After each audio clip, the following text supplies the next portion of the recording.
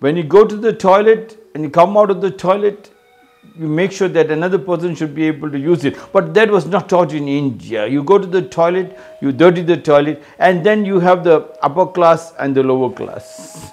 You create the upper caste and the lower caste, class and caste.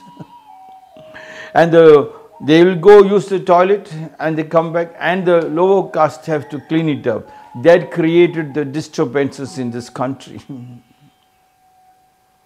The upper caste, if they say the upper and the lower, then the upper is the head and the lower is the feet. And they think the upper is the head, which has got a lot of brain power, and the brain cannot walk without the lower caste using the leg to walk. So they need the leg. Who is the master? They say they touch the feet.